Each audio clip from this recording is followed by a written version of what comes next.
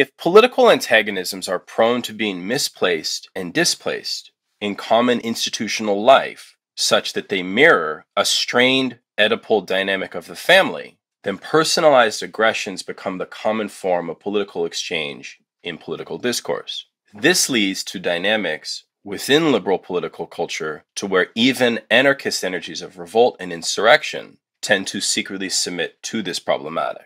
In a system dominated by the liberal Oedipal problematic, arrangements of hierarchy and status quo relations are often kept in place, even after acting out against authority occurs. Our era is marked by the resurgence of the political, and with that resurgence, we see new figures of contestation. New movements of solidarity and class struggle are emerging, and they aim to contest the social order. The very roots of evil, of negativity and singularity, including the ultimate form of singularity, which is outcast, the whole state of things, the pure violence without object anymore. This is the typical violence of information.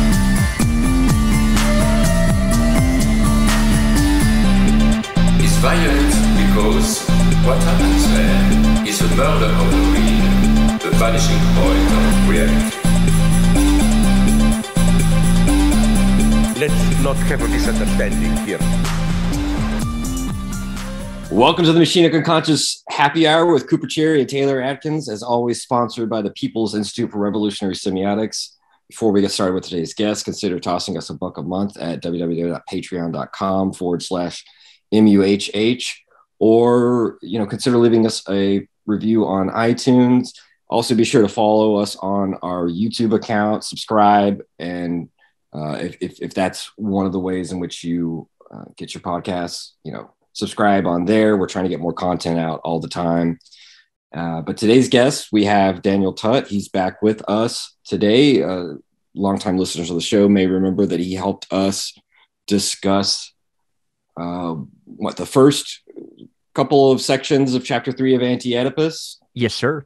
I'll link that in the show notes as well. Yeah, and link that in the show notes. And he's got a new book that's out in the Palgrave Lacan Series called Psychoanalysis and the Politics of the Family, The Crisis of Initiation. Daniel, thanks again for coming back on the show. I don't know if either of you have a place that you'd want to start. I might throw it in one of your courts to start off, perhaps, just because I'm a little bit... I like that you have a nice little glossary at the end of the book, which I should have looked at before. But coming back to it, looking at it in preparation for our talk today, I wanted to bring up something like the social superego, which you define very concisely. And you want to say a little bit about the social superego as a concept? Yeah, definitely. Well, thanks for finding some value in the glossary. It actually was somebody on Twitter who's like, I dare you to write a theory book and put a glossary of concepts. It's good. It's kind of rare. It is good. I mean, because I try to repeat the concepts, and I also try to incorporate the concepts into domains and to bring them into conversation with other concepts from other thinkers. And you notice that they kind of have a certain logic. They repeat, they come back over and over. And so the social superego for me is a very important one. It actually is tracked in Freud. In Freud's group psychology, you have reference to the social dimension of the superego. You also have reference to what's called the collective superego. And in a way, it's a distinction from the site of superego formation that the family creates. It's different than that. It is kind of what binds a wider libidinal cathexis beyond merely the family. And in a way, it has some resonance with Lacan's notion of the big other. Although I don't really track that fully, in part because I will confess I'm not a huge admirer of the concept of the big other. That's something else we can discuss. But the reason that I like social superego as a kind of way of thinking about a certain period, because for historical reasons. And what I mean by that is that, I felt like it's important to situate our time in the mode of production that we live in all of its kind of specificity to the best extent that we can. In other words, what can we speak of as a kind of set of common psychic conditions, common psychic binds that we are succumb to, that we are subject to? what makes up the kind of common repertoire of superegoic mechanisms that animate our era. Now, Lasch, in Culture of Narcissism, develops and refines this notion of social superego to refer basically to the weakening of the familial superego, Right. and the kind of concurrent predominance of a more sensorial, more vicious, socialized form of superego. He locates that as a kind of disintegration of the Fordist capitalist period. He locates that in the rise of, and in the disintegration, of course, of the family, of the nuclear family, which we can talk about all of the kind of, because psychoanalysis had a huge role to play in the stabilization and in the preservation, in fact, the relay system of the family back to something like the kind of normalization of subjectivity. And by that, I mean the family was responsible for the preparation of subjects to enter the workforce, right? Mm-hmm. And so the whole theory of Oedipus had a kind of very pragmatic role in the schema of wage labor. In the 1970s, that kind of disintegrates in a certain sense. Like that kind of implicit Fordist social contract of the family begins to fray at the edges. No longer do families have the same wherewithal superegoically. They lose a certain efficacy of superego formation. And in that sense, families become sites of a greater psychosis. And so you see this, or if you like, not merely psychosis, but a proliferation of a kind of unhinged narcissistic potential. In other words, one of the things the family cannot secure as well as it used to is the production of a kind of, planned subjectivity, they lose the capacity for social reproductive control. The family becomes depoliticized. Its agency, not only the father, but the family unit as such, as a kind of vector of the state, becomes depoliticized. And Lasch was concerned with the way that this other social mode of authority, what he calls social superego, intervenes in that space, right? And so Lasch develops a whole kind of, I think, useful way of thinking that through. I think there's, and you saw this also in my chapter 3, where I turned to Kojin Karatani, because Karatani, the Japanese Marxist philosopher, in his book on Freud, develops a beautiful dialectic between death drive and superego. And he theorizes something very, very similar to Lasch, apropos this periodization of superego. What he says is basically that in conditions of consumer capitalism, you can also use the phrase finance capitalism or post-Fordism, the society actually functions on a superego-less basis. And so what you end up having is a kind of logic of social stabilization. Karatani puts a huge onus on the depoliticization of consumer capitalism, right? And in a way, what I like about what Karatani does is he says, look, we shouldn't be necessarily afraid of theorizing superego, especially in our era, because in a way, every political crisis, every moment of uprising, insurrection, a political event, a left-wing formation, what Deleuze and Guattari might call a groupsicle, must contend with their own superego formation. And in that sense, the superego, while we have this kind of acephalic social superego, and of course Lacan also theorizes something very close to this periodization in his notion of the superego demand to enjoy, right? So I'm kind of trying to find a series of psychoanalytic theorists who are all saying something quite similar about the era of consumer capitalism and the superego deprivation that we're facing. Concurrent to the fact that also there are emergences of superego, and we need to actually take them more seriously in a way. Like we, especially for the left, I think need to have a kind of awareness of what superegoic mechanisms, what form they take, and how we might get ahead of their logics, such that we don't. And of course, in the conclusion, I invoke Mark Fisher, who was very, very concerned about this on the left. And I think he was kind of trying to be a man of unity on the left. And we can talk about some of those superegoic formations that emerge on the left. And I think it's really important that we do so. But long story short, the social superego is a kind of pernicious, there's a lot of danger also in it, I will say, Taylor, in the sense that because it also signifies the decline of the paternal function and the decline of the father's authority. You were talking about this move towards sort of Oedipalization going through the mother, or and sort of the absence of the father, which, you know, I just rewatched the documentary on Bill Cosby, and that was one of his favorite things later in life, is kind of, you know, this kind of reactionary Reaganist type of blaming of the Black family, you know, the father's absence, as though that were merely one, you know, racial community's problem, when you're saying that this is something identified much more broadly in neoliberal. Yes, I'm saying that, but I'm saying something deeper, which is that Lacan argued that the decline of paternal function, of course, still is in decline and loses its efficacy even within a well-functioning bourgeois family. Mm-hmm. That's a key point. I mean, I think we should take a step back and historicize the family, if we could, because I feel like that story is like the essential ingredient here to drive us to this notion of kind of where we're at now. Because I mean, even in Policing the Family, this incredible book by one of the Donzelot, yeah. By Donzelot, you know, you're familiar with this. Mm-hmm. You know, he ends that one book. of Foucault's students. One of Foucault's students, a very important figure. He wrote an incredible text called Anti-Sociology, which is one of the most important introductions to Anti-Oedipus. And he also wrote this book, Policing the Family. So I'm going to pull from his stuff, but I'm also going to pull from Eli Zaretsky, who is a kind of Marxist American psychoanalytic historian, and I'll also pull from Christopher Lasch. And so the basic story here is that, you know, the function of the family emerges after French Revolution as a kind of, let us not repeat the tragic misstep that led to the revolution, which was, in a way, the proletarian underclass, those without family, were the vanguard, in a way, of the revolution.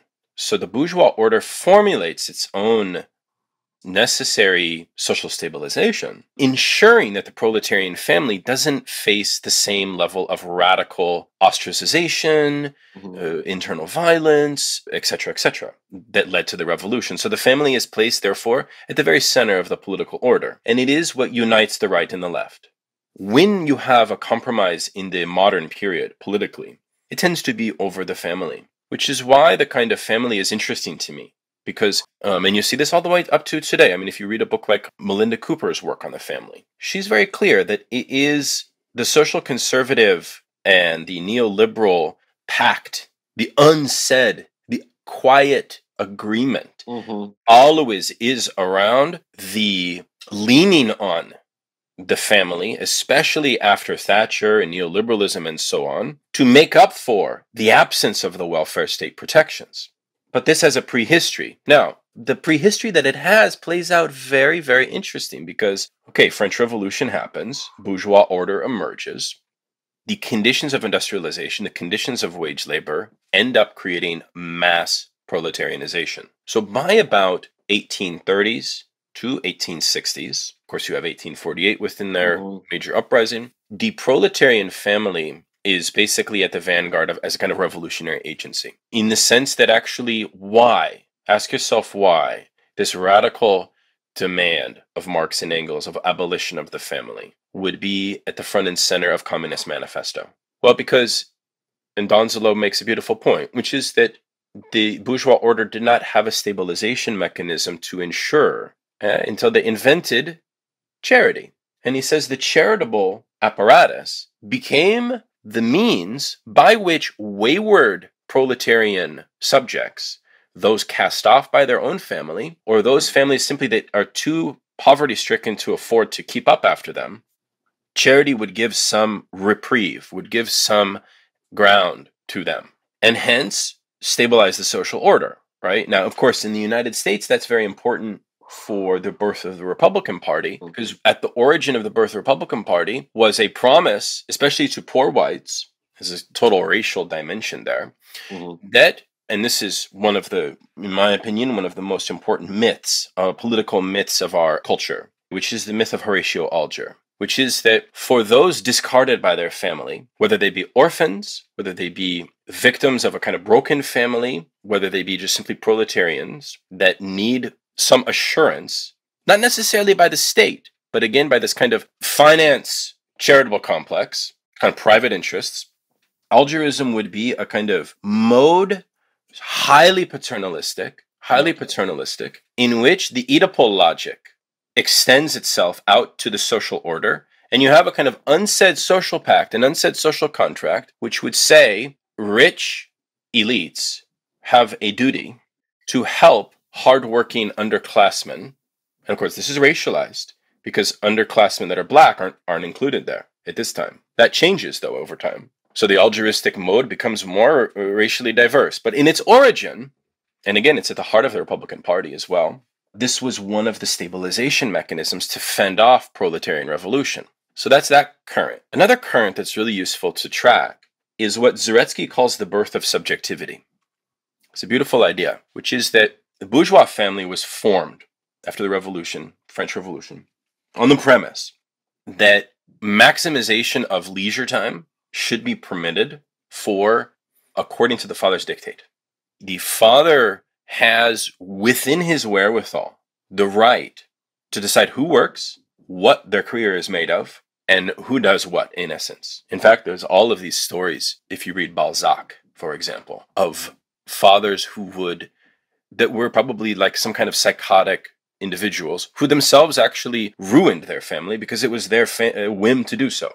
Over time, that model became untenable as a replicable model for the proletariat. But Zaretsky shows that at least in form, the proletariat was able to take shards of it, pieces of it, and make something outside of wage labor, make a life outside minimal free time, produced what Zaretsky calls the birth of subjectivity. That then became the basis for a series of political demands, especially of socialist feminists in the late 1800s and into the feminist movement, which really caught off in the 20th century and so on, for advocating a new conception of the family that would be beyond the original bourgeois family. There's kind of you see my point. It's a dialectic between proletariat and bourgeoisie that formulates the family. Then you have the emergence of a new formulation of family, which is demanding a greater access to the promise of the bourgeois family, greater leisure time, premised basically in its early trappings on a breadwinner structure.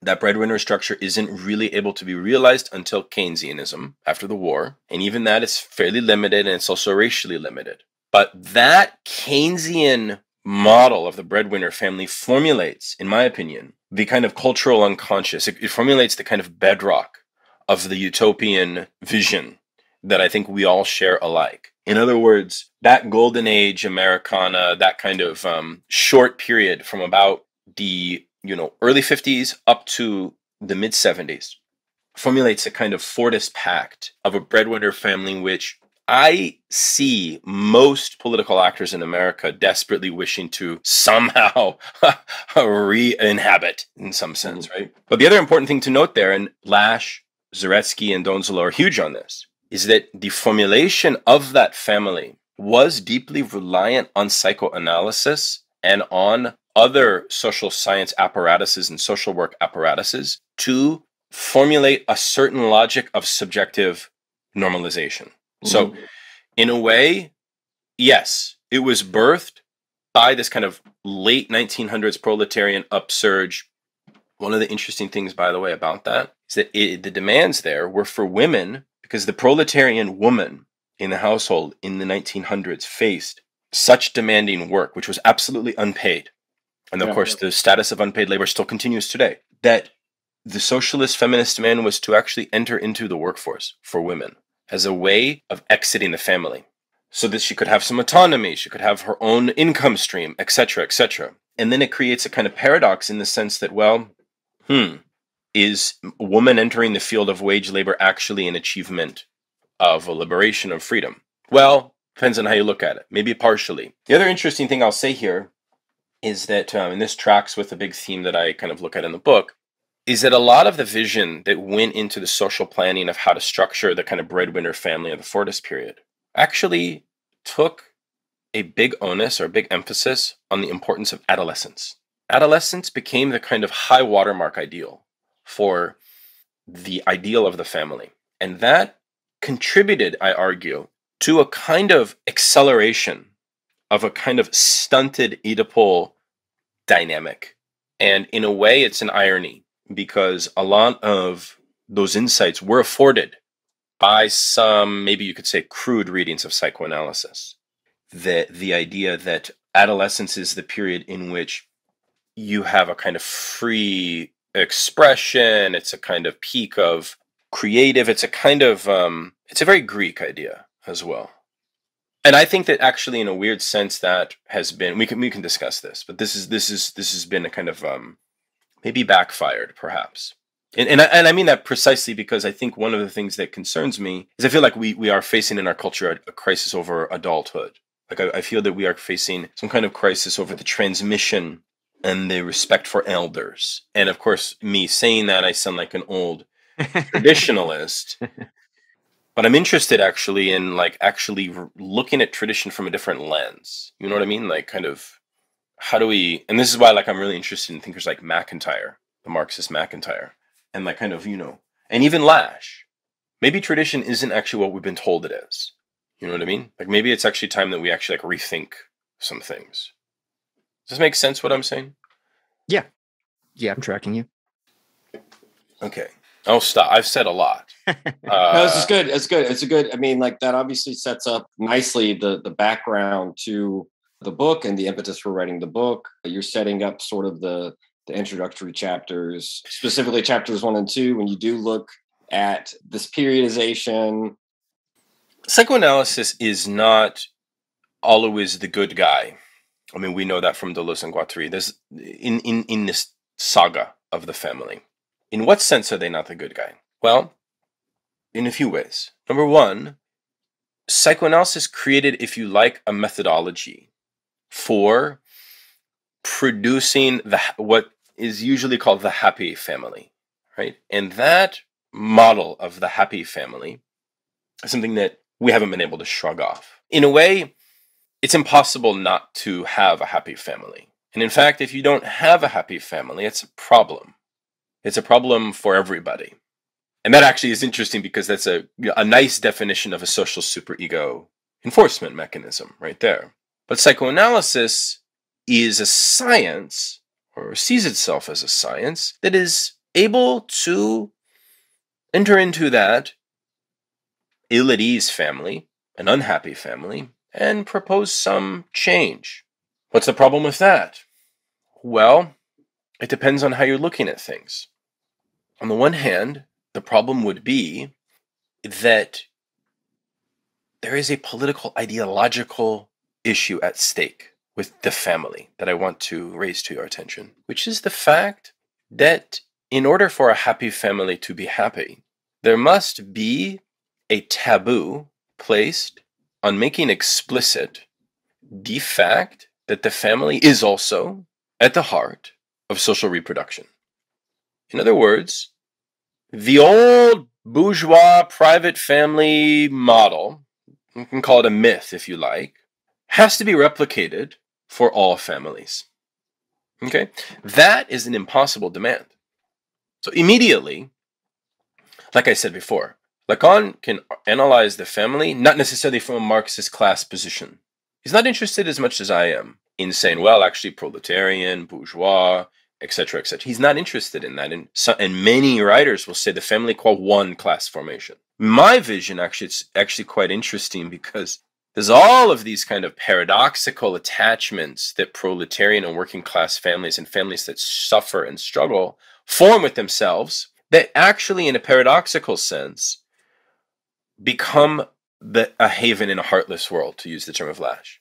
Become like the only lighthouse, the only refuge. And I think that, to speak personally, we've probably all seen that, either for ourselves or with others.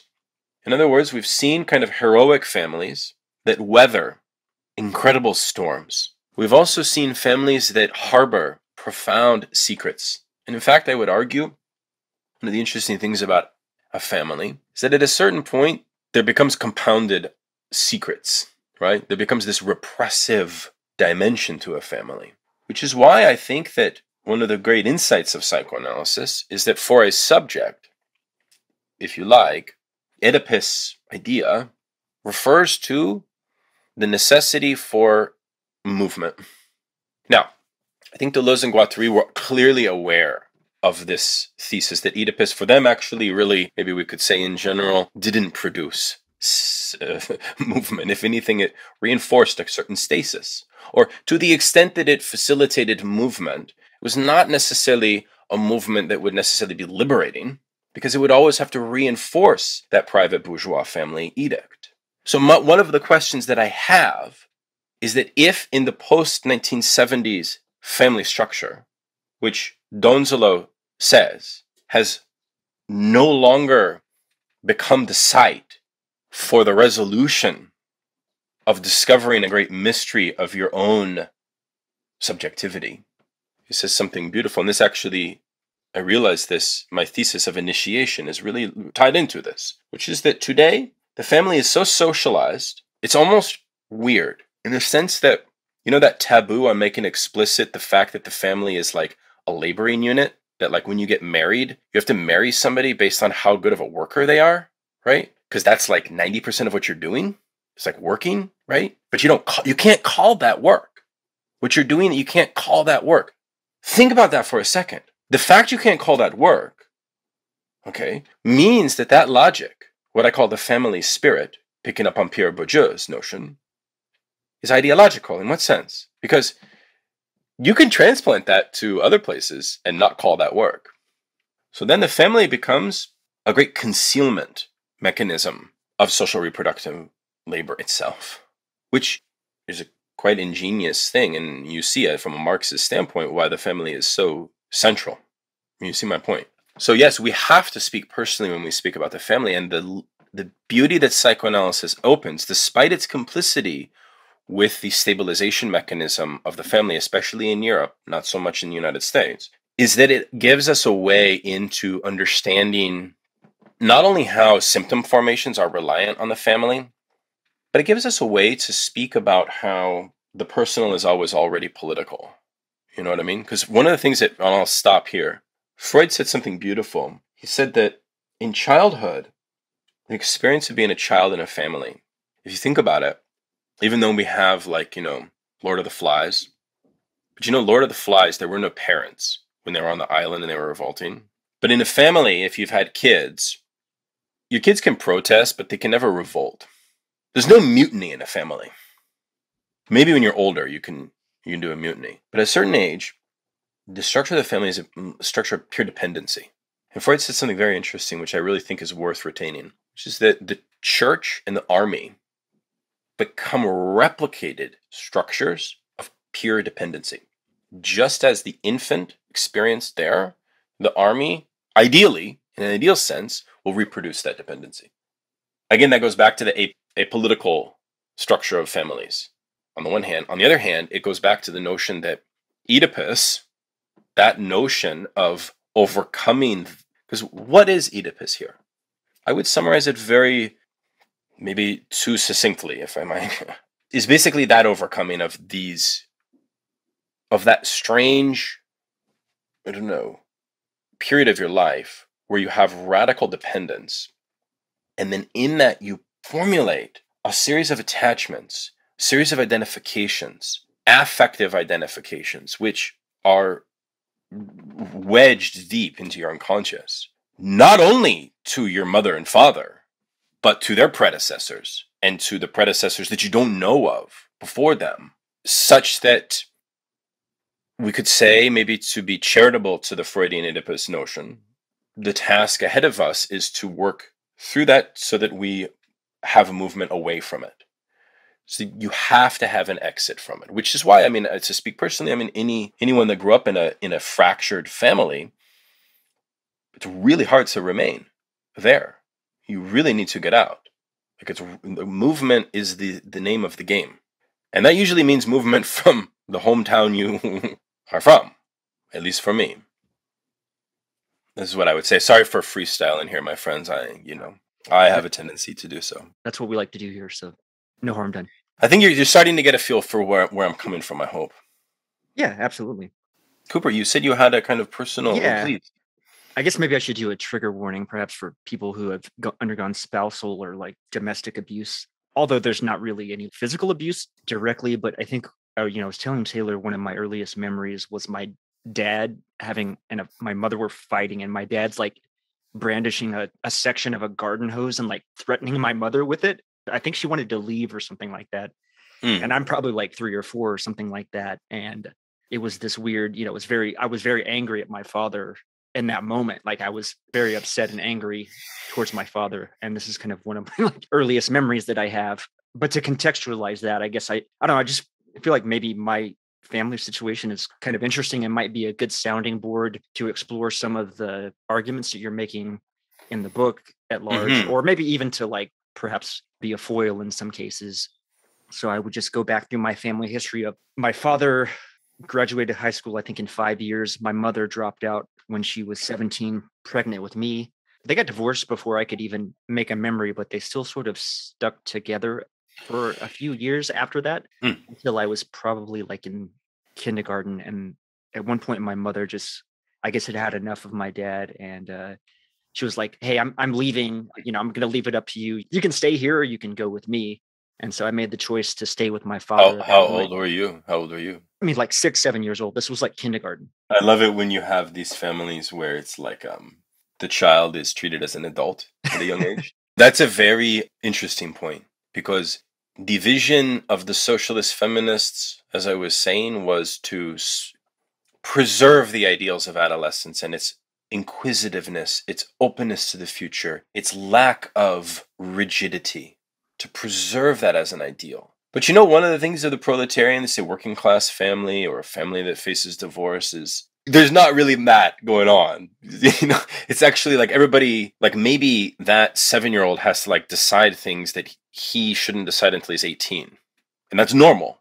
Like you need to accept that, right? You see my point? And that kind of goes back to the class thing, because I feel like that's another reason I wrote this book, is because I wanted to talk about class, because I feel like in our culture, we don't have the language to talk about class. And I feel like it's healthy to do so. Like, you know what I mean? Like, let's do it. Let's have that conversation. Anyways, sorry, go on. Yeah. And I think that's interesting too. I feel like I have a very interesting class dynamic, because my father was, like I said, just a high school graduate, never went to college, although he had every opportunity. It's like my grandfather was kind of like inherited all this property and sort of was fairly wealthy for our area, based on inheritance from my great grandfather. Right. So, but my dad, no. My dad and my uncles are all kind of fail sons, basically. But so it's kind of interesting that I have this kind of aristocratic, wealthy grandfather who is a traditionalist and, all of that entails, but is like a raging alcoholic. And then I have my father, who is kind of a child in his own right in many regards, even to this day.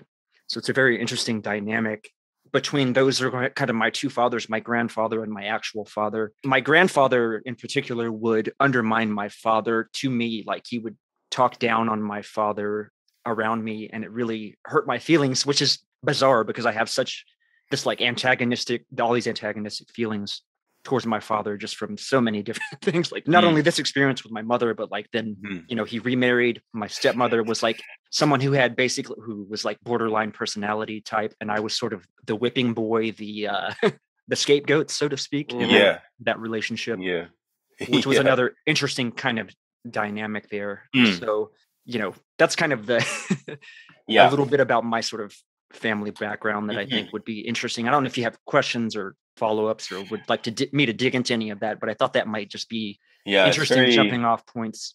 It is a very American tale in a way. I mean, it's very Melville in the sense that in Europe, the situation is somewhat more predictable in terms of class, essentially. But, the United States has formed in such a way where it's common for that kind of sort of paradoxical, like radical divergence of movement. And that's actually one of the things I was interested in. You saw in the conclusion of the book, because I was saying, to the extent that was like assertive marriage, like people marrying within the same class as another person in the last 30 years, in this kind of social superego, consumer capitalism, finance capitalism, whatever dirty word you want to use to call it. One of the things that's interesting apropos the family is that rich people are marrying rich people, poor people are marrying poor people, and that kind of is a trend. And I think that that's problematic, actually. I really think that's problematic. Yeah, absolutely. Because I mean, I can go on to my own personal experience as far as, I'm approaching 40. Yeah. I'm not married. I don't own a home. The prospects of either of those, of having children, I don't have any children. Like all of these sort of initiation rites that sort of instantiate one within adulthood in our culture are denied, they're foreclosed upon, because even with an advanced degree and so forth, I basically work, an entry-level job. So all of that is foreclosed, and I'm just this sort of, I call it being a feral adult. Yeah, because it's interesting you say that. I love the motif, the vision of the feral animal on the farm as a way of talking about Oedipus, because one of the themes that I track, and honestly, I'm not fully decided on this. Let's just entertain the theory for a second, which is that if, as Donzello says, kind of that whole structure of the family qua like Keynesianism, right, which is like social planning, the state's going to afford something, you can kind of rely on being a carpenter and still being able to have a family. Well, clearly, in the last 30 years, that contract has been thrown out the window.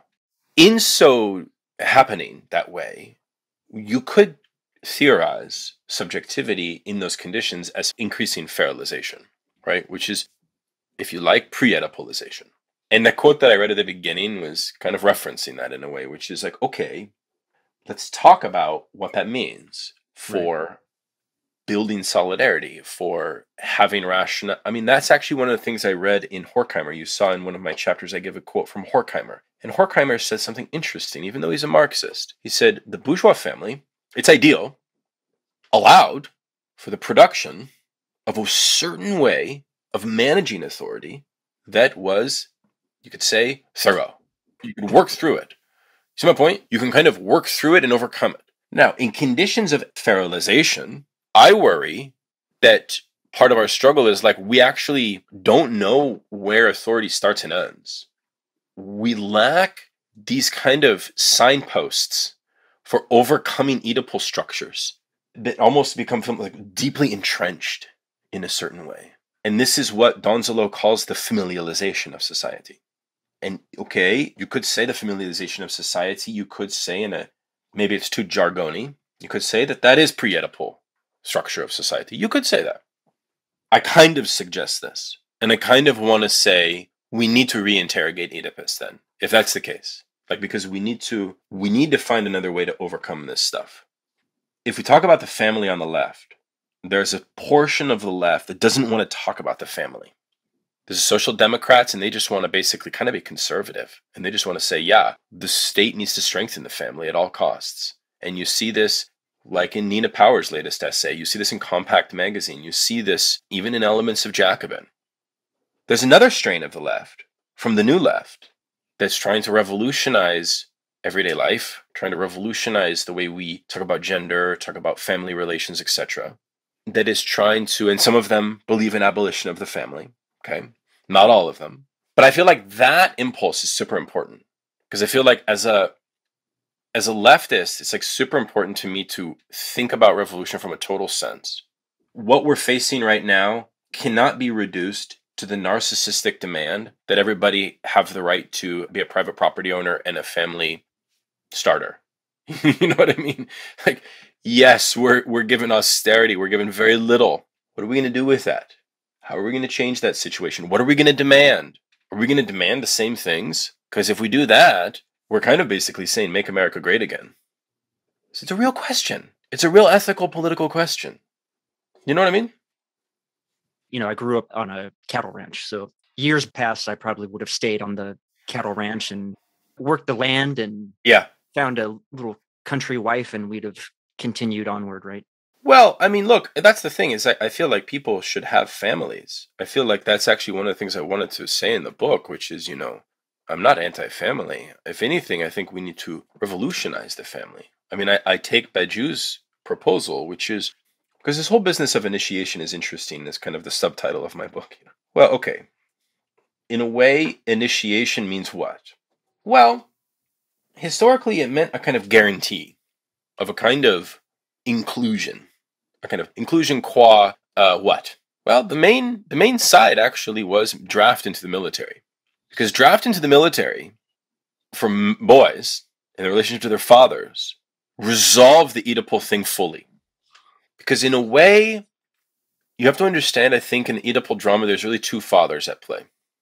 There's the father of the paternal father, which there's a side of overcoming there.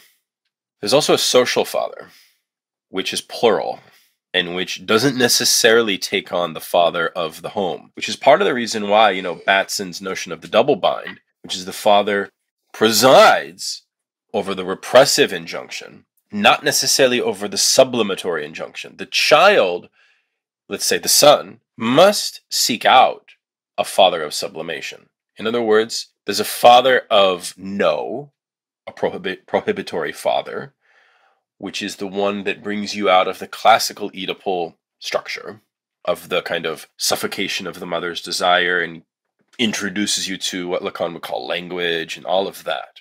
That's a kind of constitutive process. To an extent, the social conditions we're facing in families today, that process is stunted to some degree.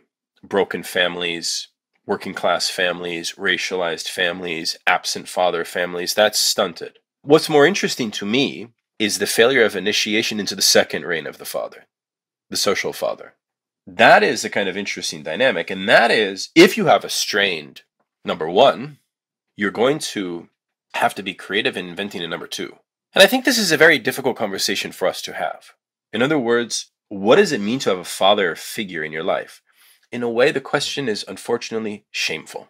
People don't like to confess or face up to that fact that we have to find surrogate father figures, which is why, in my view, a lot of surrogate father figures become thrown onto us by chance. They become contingent. And that's actually part of the kind of destiny. And Lacan has so much to say about destiny here.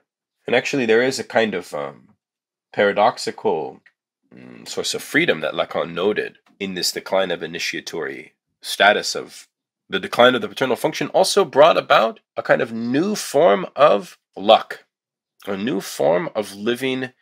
It's very American, actually. He would reference America quite a lot there.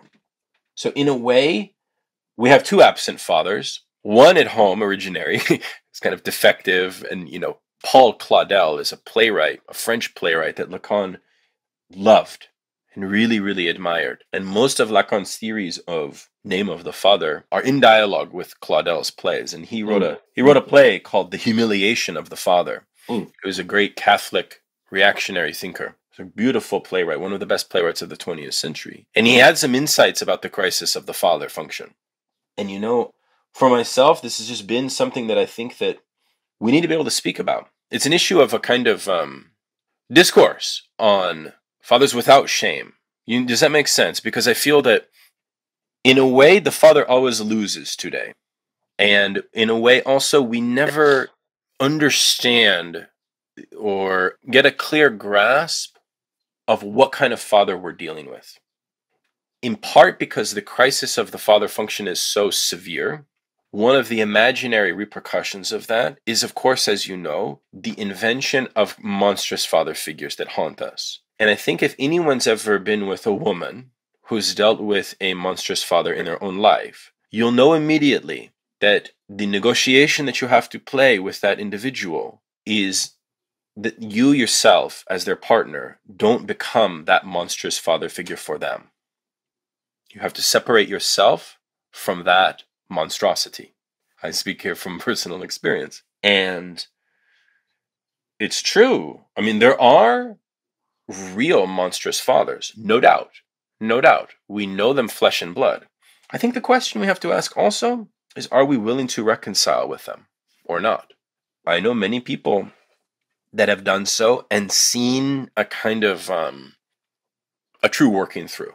Like, if my thesis on Oedipus is like working through is possible and important, let's say, which is something I believe, that could be just for me. I think that there are other conditions or cases in which working through is not going to result in something positive. So I don't want to universalize that. I think that there are monstrous fathers who are literally monstrous and should not be contended with, right? They need to be let go of, right? And whether you find another father, well, that's fine, whatever. I do think that it's somewhat of an inevitability, even though I think the voice of Felix Guattari is in the back of my head saying all of these problems with this formulation, and I'd love to know what you think about this, Taylor. But I do think that I feel like I wrote this book so that we can have these kinds of conversations. You know what I mean? And also, Freud himself had a very particular solution to the question of the father apropos politics, which I think is something else we can talk about. Because for Freud, he, in a way, even going back to 1900, interpretation of dreams, there's this incredible dream that Freud recounts. I don't know if y'all are aware of it. It's called the revolutionary dream. You mention it. You go through it, I think, in chapter 2 or chapter 3. You can remind the audience. Okay. Yeah, thanks. It's so cool. I mean, Lacan never mentions it. I don't know why. Freud has a dream. Context of his dream, FYI, is deeply politicized Vienna. Politicized in what sense? Kind of on the cusp of revolution, in a way. You have socialism, you have different forms of communist uprising, you have nationalist uprising. And Freud dreams that he's on a train with a figure who was a famous politician at the time called Count Thun. And Freud is being persecuted all of a sudden by this guy.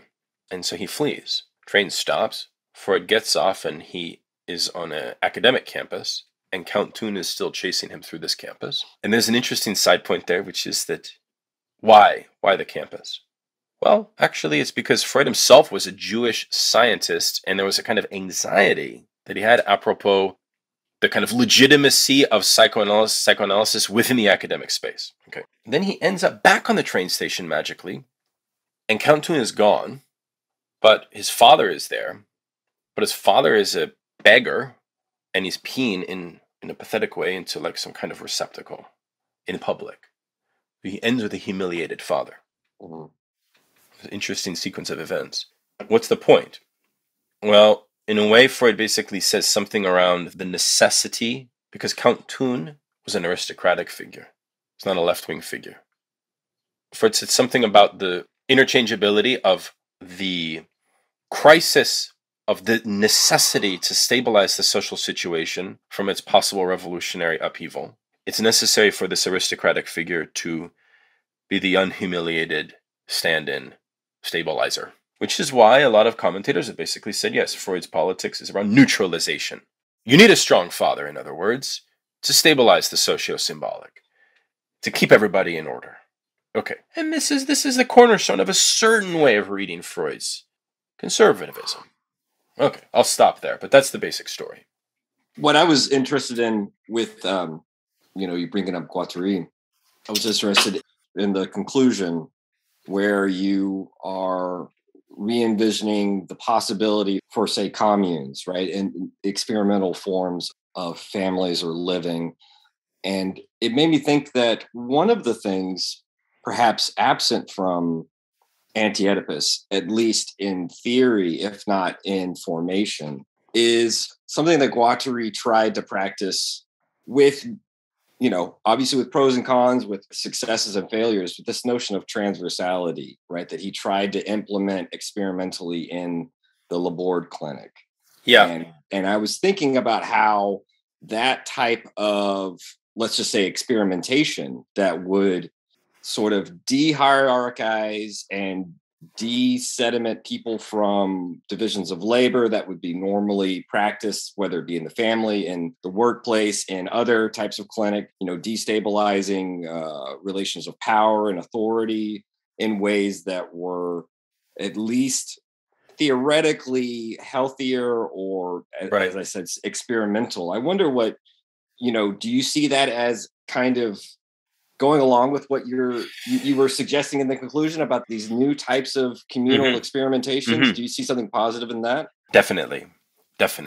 I think the grid, as he called it, right? Yeah, I definitely do. I think a couple things. One, we have a playbook going back to the utopian socialists up to the new left of these types of experimentation. One of the challenges is, I would say, twofold. The first is a political economic challenge, which is how do you avoid what I call hypermarketization?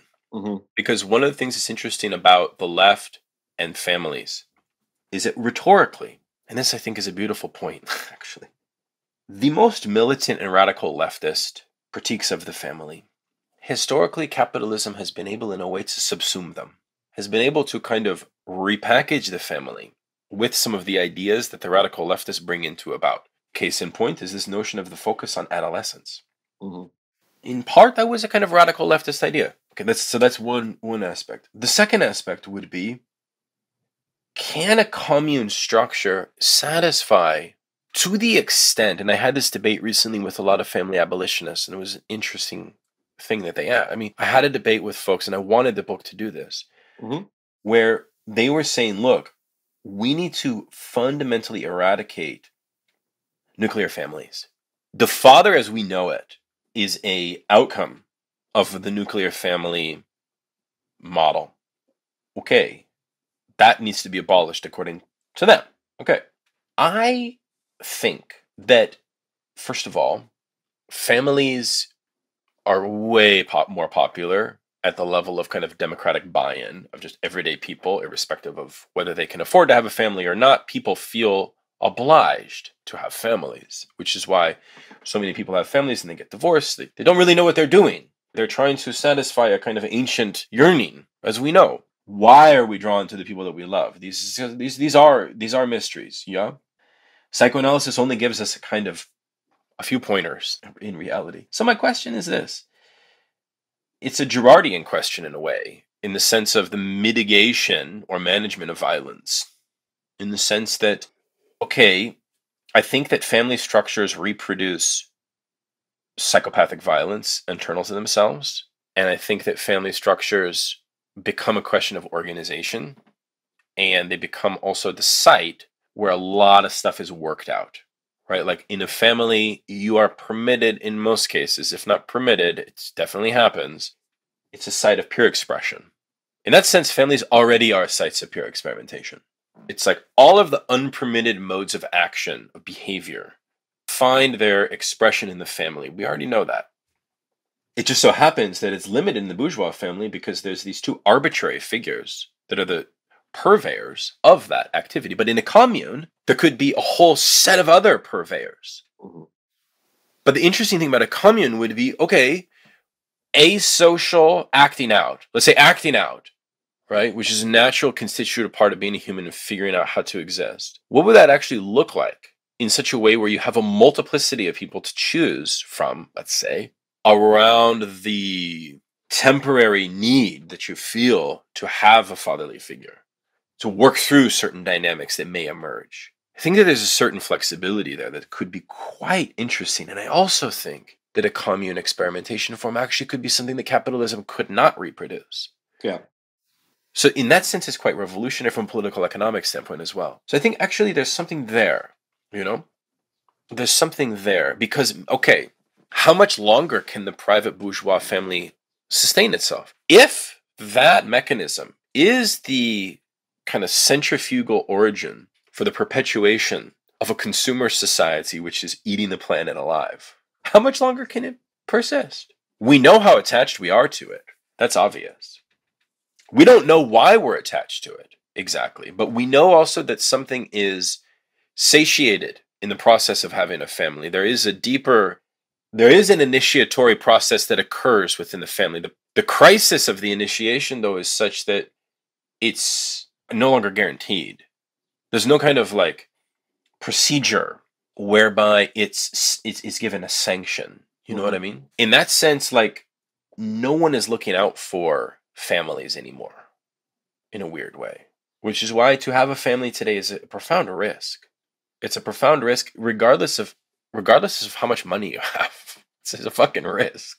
So anyways, I don't know if this makes sense to you, but yeah, the commune thing is interesting. I mean, I only just touched on it. You know, I think a lot more research needs to go into this possibility.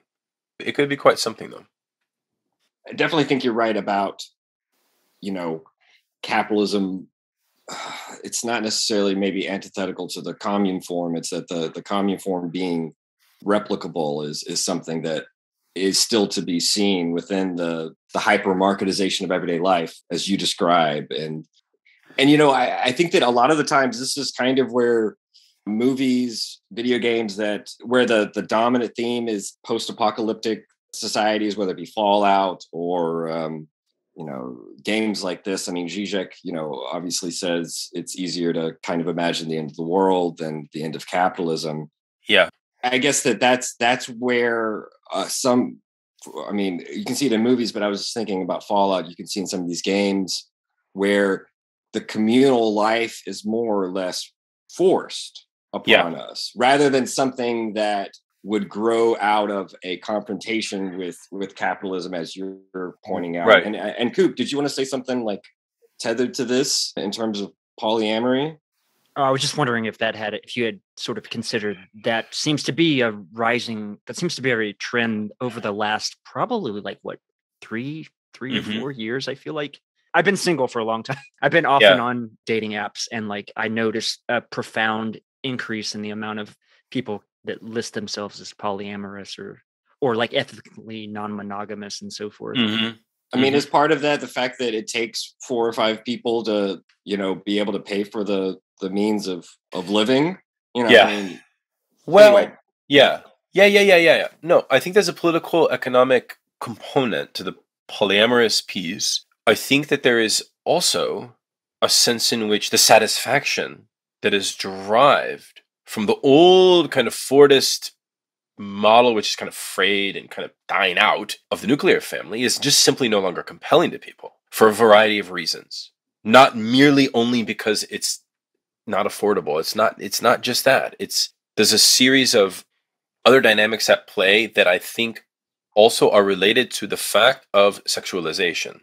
Like, in a way, it is paradoxical that in the era of neoliberalism, the family now is really seen by young people. That whole thing I was saying about the ideology of the family spirit, which is the taboo on making explicit the fact that what occurs in the family is the receptacle of, making the kind of engine work, right? It's where you're made into a good worker. It's where you act out all of your stuff so you don't act it out in society, right? It's where the family is that site that makes you into a well-integratable, agent of human capital, right? That's a kind of monstrous fact for a family to live with and to contend with in a way. So it makes sense why the family would conceal that. I don't blame families for concealing that. It's not really imaginable but to conceal that, So I think perhaps the polyamory thing is a mode of experimenting beyond that. And maybe it is a sign of the indication that people are interested in finding alternative family structures in some way. But I also think that there's also some kind of sense in which I question the monogamous structure itself. I mean, there's something there also which I haven't fully worked out, in part because, for me, myself, I have been married for over 15 years and I have 2 children. So myself, I'm not as in on these trends. So I can't really speak from personal experience too well. And I don't talk about it in the book. So I could kind of spitball, but I won't do that. You probably would have better ideas about polyamory than me. So I was going to say that, to me, I think I have a pretty feminist take on this, that the family is really like the site of, or like this covering over of domestic labor is like a continuation of like appropriation of women's productive capacity, both in terms of their biological capacity to reproduce offspring, but also the unpaid wages of the household. But although now, like, we have 2 breadwinner households now, so it's kind of like the woman's liberation via the market has become even more, because now there's the second shift, as I forget who even coined the phrase or what have you. Right. But I don't know. It's like this. I think this family represents this sort of this legacy of patriarchal appropriation of the reproductive capacity of women. And there's a very pronounced fear, I think, of feminine jouissance in our culture. And maybe that has something to do with decoded flows. I don't know. I'm just sort of speculating. Yeah. Well, but no, that's kind of the thoughts that are percolating in my head regarding. No, I think it's a good point. I will say there's also a paradox of the family, which is that because the family resolves a kind of grand mystery of one's own existential predicament, as it were, in the sense that it produces, in a narcissistic way, as Freud knew, subjects in your likeness that continue the perpetuation of the saga of your kin. I mean, that's actually one of the things is kind of, I think that all of us meditate on from time to time, which is ancestry. I mean, Nietzsche had that whole point that, God is invented upon the forgetting of the ancestor. in a way, I feel that it's quite courageous to deny the act of engaging in a family, on the one hand. On the other hand, it's equally courageous to forge a family today that would be opposed, explicitly politically opposed, and this would be a radicalization of the family, to the reproduction of the old dead nuclear structure, which is no longer compelling, which no longer has any incentive, no longer has any stability, etc., etc. So there's two kind of wagers there you could do. One would be a refusal, the other would be sort of on my own terms. And I think maybe that second option, family as commune or family as something different, I would hope that young people might foster that. It does take a lot of courage, though, in my view, because I think part of what the neoliberal state relies on is this kind of disciplinary mechanism. So yes, they will kind of minimally assist families in need, but only minimally so. And it's why the side of the family is side of a lot of suffering, in reality. So it's hard, no matter what, to have a traditional family, to not, or to go in a third way. Each one is a difficult decision. It's not an easy decision to make. And sometimes it's not even a decision, it's willed. Sometimes it's thrown on you. But it's so real, because it's like the heart of as I said in the beginning, it's the heart of our political order. And that's why I wanted to write this book also, because it's like really a way to talk about things politically. I know we haven't had the Deleuze and Guattari thing, conversation yet, but I mean, I would, maybe in our remaining time, we could, if you wanted to, we could chat about that. I wasn't going to try to force it. I know we're running low on time. I was thinking, this is kind of why I brought up transversality as for broaching a different way of thinking through, communal experimentation and experimentation within and outside the family. Again, it's an ideal situation, though. And it's something, Guattari most of his time was struggling to get outside funding to keep this vision going. Oh, really? Yeah. So, obviously today, one of the ways, if Guattari wasn't a militant, would be, providing some sort of means of, advertisements and marketing labor. But obviously that would be antithetical to his way of doing things. I would say there's something interesting that what I like is you do provide some instances where it is clear Deleuze and Guattari both kind of move away from the critique. In fact, a lot of what they dismiss in Anti-Oedipus may not even be some of the theoretical solutions, but the mode of presentation. That even, I was talking to Coop about this the other day, that even like when Marx was writing Capital and he's sending it off, he's writing letters to his correspondence and sending off drafts. And so much of what's coming back to him is, look, I've got a pretty good education. I have no fucking clue what you're talking about. So the proletarians aren't going to, with the general education, aren't going to get it. And I think that's one thing that Deleuze and Guattari, there was some other things too that they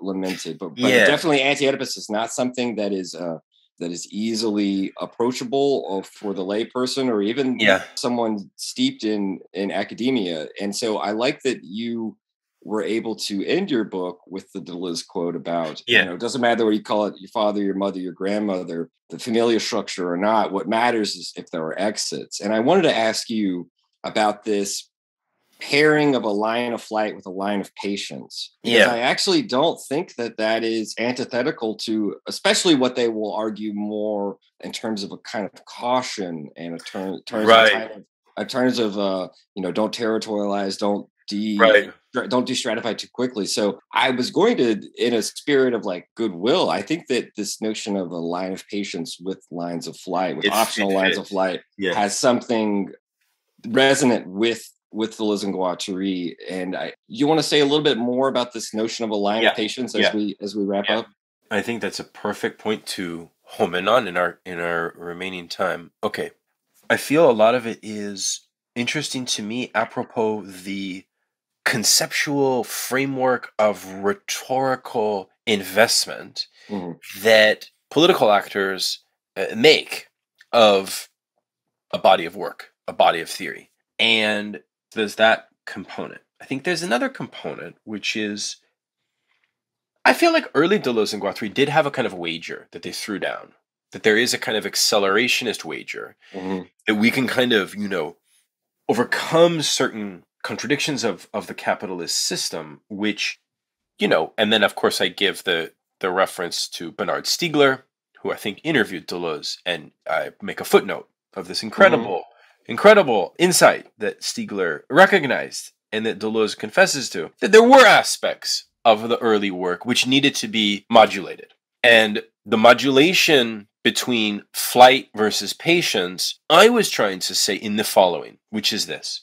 This is kind of one of the wagers of the book. Maybe familial structures reproduce themselves within communes, reproduce themselves within revolutionary cells, and that fact may be something we have to contend with. And if so, just like I say with the Mark Fisher between like Leninist superego and cultural conscious superego, that fact means that the left, which is who I wrote this book for, who I care about, like changing the society, etc., we reproduce family structures.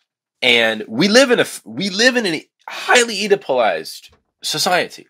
As such, what is the kind of valence by which we use concepts to overcome that structure of negative dependence, right? And not do so through a kind of libertarian structure. So that's another big thing for me, which is like, I do think, and you see a lot of commentators do point this out too, that, yeah, you could take Deleuze and Guattari's early stuff and basically apply a libertarian piece to it and like have a successful vision of libertarian freedom produced there, i.e. Nick Land. Okay, that's possible. Okay, did they fortify the concepts adequately away from that? Well, maybe yes, maybe no. It doesn't really matter. What matters, or what's more interesting, is that you can use your concepts for socialistic ends or libertarian ends. That's interesting. Some Marxists would come back and say, well, like my good friend Harrison Fluss, for example. I know he would say, he's like, well, Deleuze and Guattari, they're working with this kind of aristocratic Nietzschean thing, because I'm writing a book on Nietzsche. That's a whole other thing we've got to talk about in the future. But you say, well, that's a problem. And the other thing they would say is like, well, they can formulate a model of freedom for libertarians as well as for people on the side of liberty, qua the left.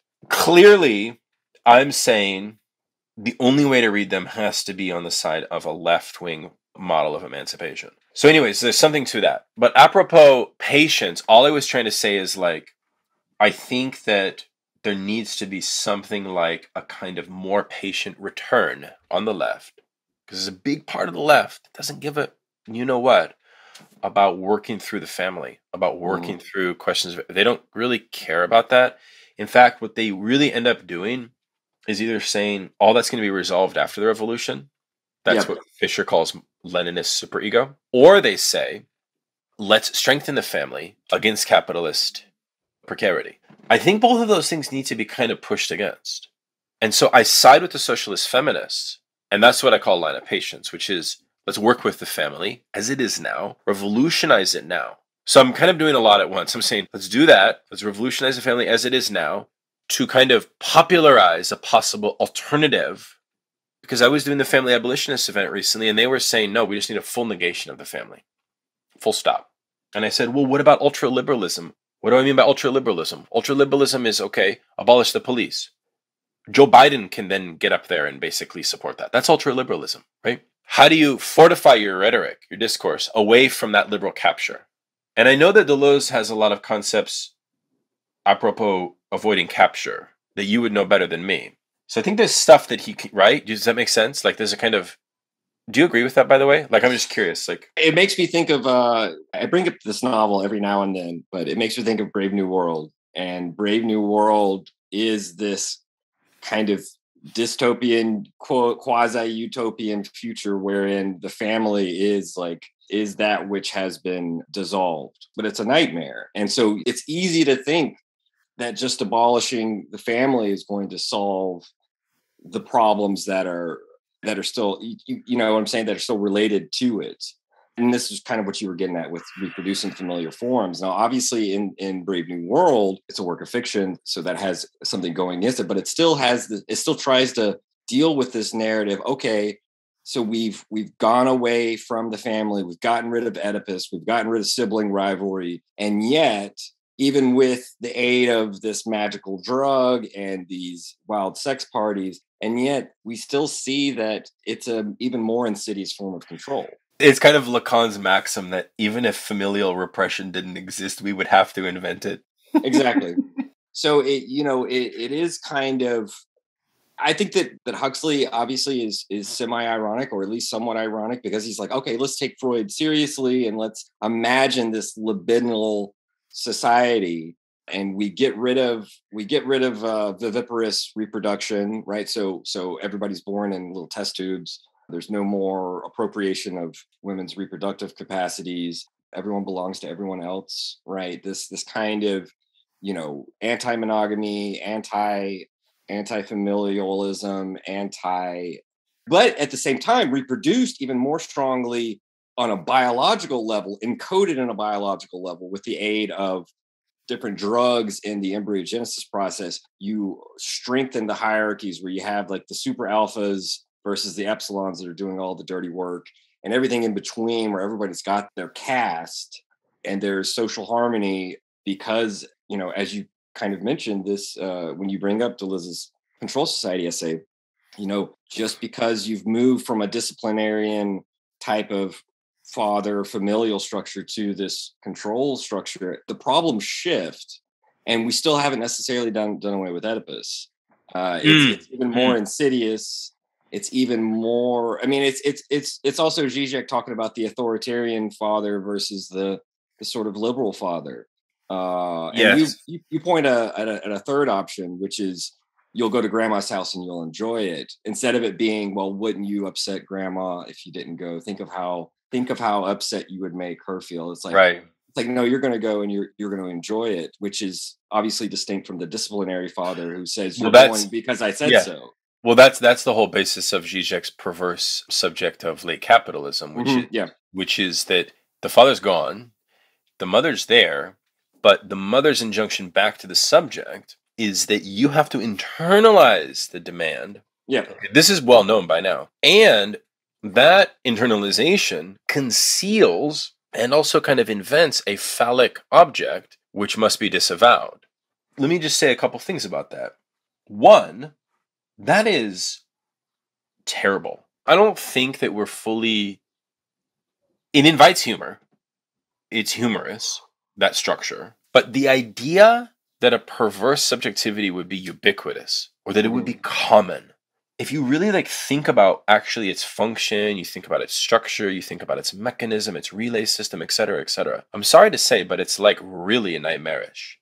And when you see it in other people, the tendency, I'll just say a couple of tendencies. When you see the tendency of your loved ones, let's say, to derive or to only speak about and gain satisfaction around when they speak about the suffering of others, for example, or when they speak about the normal scenarios as necessitating suffering others, right, as constitutive parts of that normality. This is perverse subjectivity. I've been thinking a lot about how we might puncture that perverse subject structure, because to me, it's something that should never be normalized. It should be abolished. That cannot continue. We can kind of dance around it and kind of point it out, and it's a structure of humiliation. It's a structure of humiliation and shame. You know what I mean? And this is what Lacan called the capitalist discourse. I mean, he basically said, and he showed in television and then in the Milan discourse, that, it kind of goes back to social superego as well, the whole theme. Our society is producing these conditions of a perverse subjectivity, also of a psychotic subject. But I think what's even more common is this perverse piece. Psychotic is there, the schizophrenic piece is there. But anyways, I'll stop there. I'm just saying, do you find it, Cooper or Taylor, kind of ingratiating when you see that kind of formation in people, when you see it come about? Does that make sense? Does it bother you, or am I alone on that? No. I mean, I just think about, there's so much with the recent announcement that, I don't see anything coming of it, but the recent announcement of that, Biden's talking with the House Democrats and a plan to do away with student debt. And so you see this discourse comes around every few weeks where there's just a lot of people who want to say they played by the rules and no one else should have it easy, and that kind of thing. You see this discourse of my enjoyment should come at the expense of others suffering. You see that kind of discourse. I'm sure we could generalize it to a lot of other things. I don't know if Cooper has his own response. Yeah. I mean, I would just point to Daniel's own post about, was it Laura Ingraham that recounted the story about her 73-year-old mother was paying her student loans or something?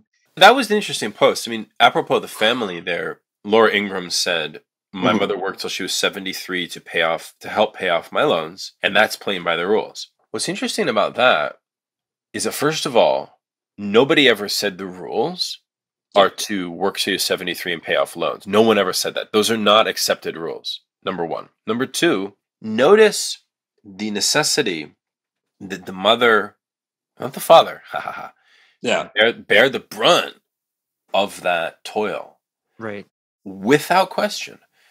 And that actually be extended. That, to me, is sine qua non of a situation of perversion. Speaking apropos class, it's also interesting to me in the sense that actually signifies also that the ideal, because she is speaking about a norm. She's making a norm. She said rule. She's talking about a norm. Check this out. What's the norm? The norm is not the bourgeois norm of... What's the bourgeois norm? This is why Frankfurt School said there's elements of bourgeois family that are worth retaining. Because a bourgeois norm was no work for a woman.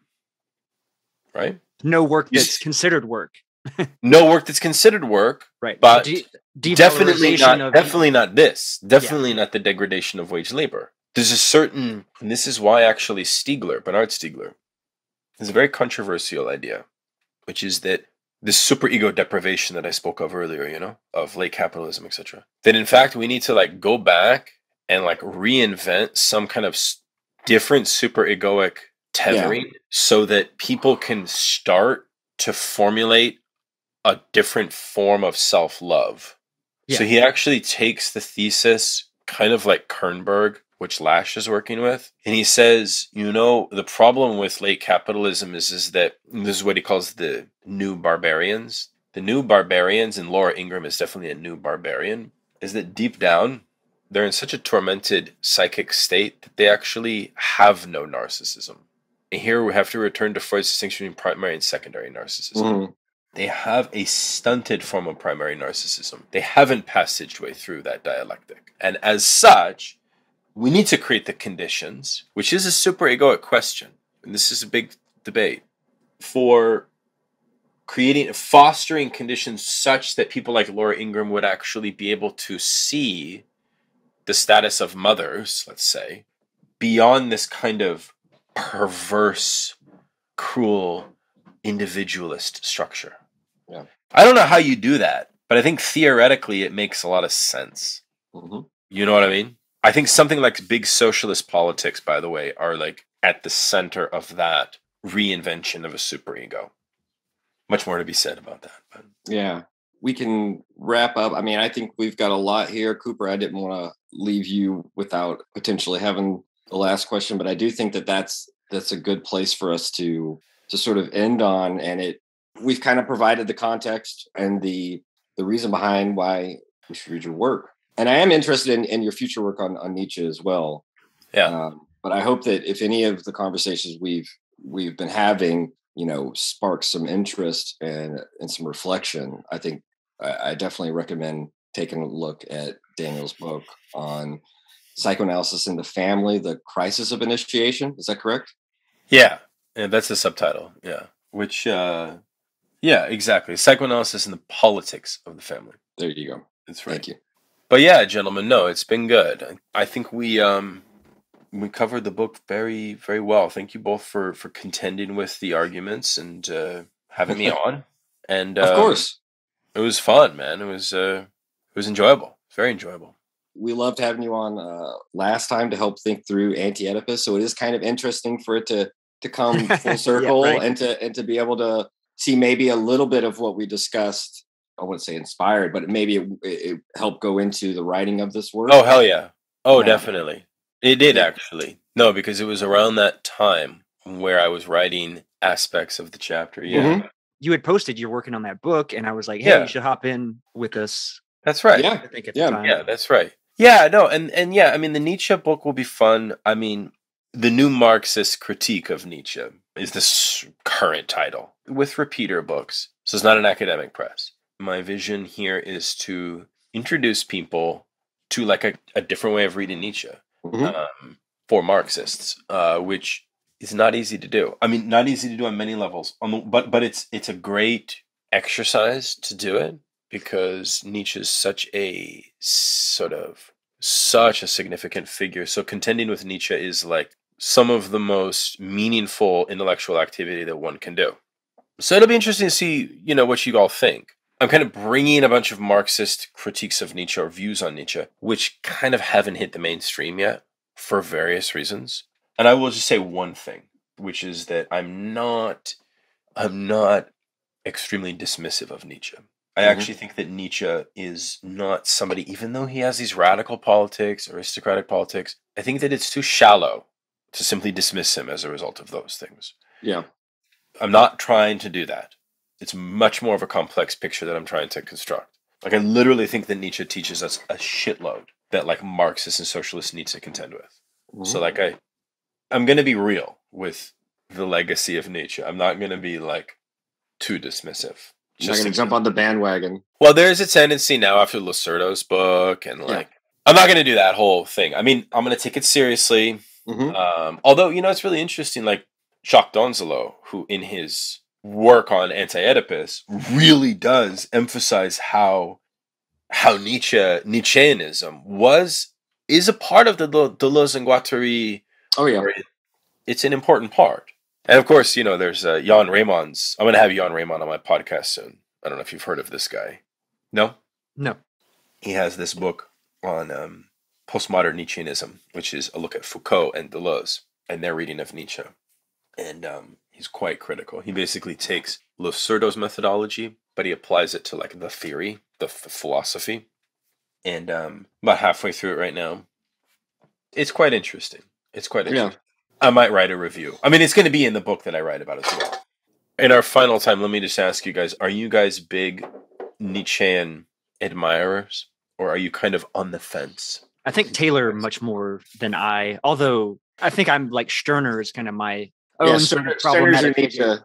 Yeah. Stirner's your Nietzsche. I'm trying to Nietzsche pill Cooper. Yeah, and I'm trying to Stirner pill Taylor. So, long story short, I definitely admire Nietzsche. I think he's he's important for understanding post-World War II French philosophy, and he's an important thinker in his own right. I think that he's going to continue to have an influence. And I just think that I do agree with someone like Ray Bradbury, who said, like, I could have become a Nietzschean and just read Nietzsche because I always enjoyed it so much. And he said, well, that's not necessarily what a thinker does. You can't just eat candy, right, and have a healthy like diet, right? Yeah. You have to be able to call your own preconceptions into question. So I think that that's part of, because especially, a lot of people get into Nietzsche when they're in their teens, and you're rebellious and you're moody and all these other things.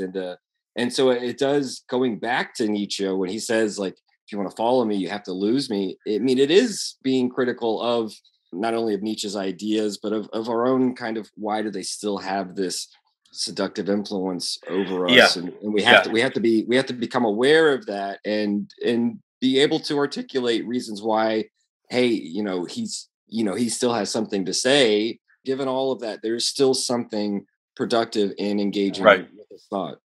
I totally agree. I mean, it's like if Nietzsche is the unsurpassable motivation for the preservation of a kind of unsurpassable hyper-individualism, if Nietzscheanism is, at the end of the day, what unites the right, the left, the center, you name it, into a project for the continuation of a type of Western... the monumental... Precisely a kind of what Jeff Waite calls the paradox between the exo and esoteric of Nietzscheanism. In other words, if the concepts of Nietzscheanism, in a true sense, like are weapons, if they really are weapons, and this is kind of my book, right? This is like my book. Like, if they really are weapons, well, what effect do they have on us as weapons? Do they puncture? Do they wound in a kind of existentialist, post-war social superego hedonist structure? Or is Nietzscheanism also taken up as Lukács thought it was, which was a particular form of philosophy that was meant, according to Lukács, to mitigate the rational validity of class struggle? By me saying that, any Nietzschean in this audience would be like, oh, fuck you, man. There's no way that we could say that. But then you have to look historically, and actually that is how Nietzscheanism did work in sometimes. You see my point? Yeah. There's a history there. You see what I'm saying? There's a history of how Nietzscheanism interacts with Marxist dialectics and Hegelian dialectics, which we need to kind of work through. So that's kind of what I want to write about, is that history. And being honest with what Nietzscheanism does when Nietzscheanism becomes in the field of politics. What does it do? What's its function? And if Nietzsche can be read, if there is a center to Nietzsche, it can be conceived of, can be comprehended from a Marxist position. In a way, my argument would be that kind of ruins Nietzsche. Because that actually ends, that doesn't cancel him. It just kind of makes everything intelligible. And that's the last thing he wanted. He actually wanted to be elusive and unpin downable in a certain way. You know what I mean? So anyways, does that make sense? Yeah, that's kind of my approach, is to sort of take him seriously as a political figure. What the hell that means. Laruelle calls Nietzsche a political machine, so yeah, Laruelle has that whole thing that's he goes through fascism to overcome. He destroys fascism. It's crazy. He embraces fascism to the better to smother it and drown it and stuff like that. Yeah, it calls into question all of our presuppositions about Nietzsche, whether left or right. So I think that sounds like something that you're trying to do in your own way, and I totally applaud that. Coop, you were going to say something. Maybe I was going to ask what text that is in. Which one? Laruelle? The Laruelle that you just mentioned. Yeah. That's just a little fragment of the introductory chapter to his Nietzsche contra Heidegger, which I put a translation up before you and I started hanging out. I could send it to you. Somewhat in a Nietzschean hyperbolic, provocative way, says this kind of thing where Nietzsche is playing off the master against the rebel and vice versa. And so for there to be a left Nietzsche or a right Nietzsche is actually not to read him correctly. He calls it a political machine, and Marx does figure prominently too in that book. I hope at some point it gets translated, but you never know with Laruelle. My feelings about this. A lot of the books have come out in strange order. He's been written off, by Zizek and Badiou, as I don't really blame them. Some of the translations are not really in a good state for the English reader in any case, so that doesn't help with the reception. But I do think it's an interesting early work of his that shows the importance of not only Nietzsche but Deleuze and Derrida's Nietzsche too for Laruelle's project. It's a cool little chapter. Yeah. Sounds interesting. Might have to take a look at that sometime. I'll just say this. I think that French Nietzscheanism makes of Nietzsche's politics something different than how they were made of prior to the Second World War. And I think that it's important that we retain a memory of what Nietzscheanism was done with politically before the war, because it wasn't pretty. The destruction of metaphysics, right, and Nietzscheanism and its celebration of Übermensch was used by the Nazis. And that's a fact on the one hand. On the other hand, that doesn't mean that we need to cancel him. It just means that there's a legitimate past that occurred on the one hand. And then the other point is it's interesting to read Gramsci on Nietzsche. Anyways, I don't want to get into all this stuff, but there's so much that we need to have a whole thing on maybe an episode on Nietzsche and the left. I would love to. Oh yeah. All about that. Yeah. As you get further into your work, Hell yeah. That'd be great. That'd be great to have you come back on and discuss that. We're really thankful for you to come on to talk about your book today. And Hell yeah. You're always welcome to come back. It's always good to see you. Thank you, guys. Thanks for having me, and I appreciate the time. And I hope that this made us think about families a little bit differently. Maybe open up some kind of some kind of. I woke up terrified one morning because I realized I'm gonna get old and there's gonna be nobody to take care of me. So it made me have an existential crisis this week one day, but that's okay. I overcame it. The very roots of healing, of negativity and singularity, including the ultimate form of singularity, which is the whole state of things, the pure violence without object anymore. This is the typical violence of information.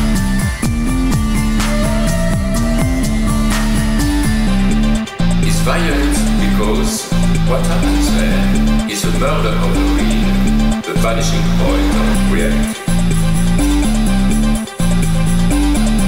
Let's not have a misunderstanding here.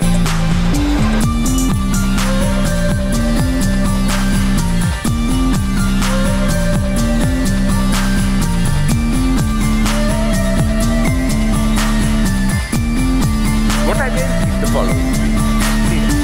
With nothing left but recycled, whitewashed, lobotomized people, as in Clockwork Orange.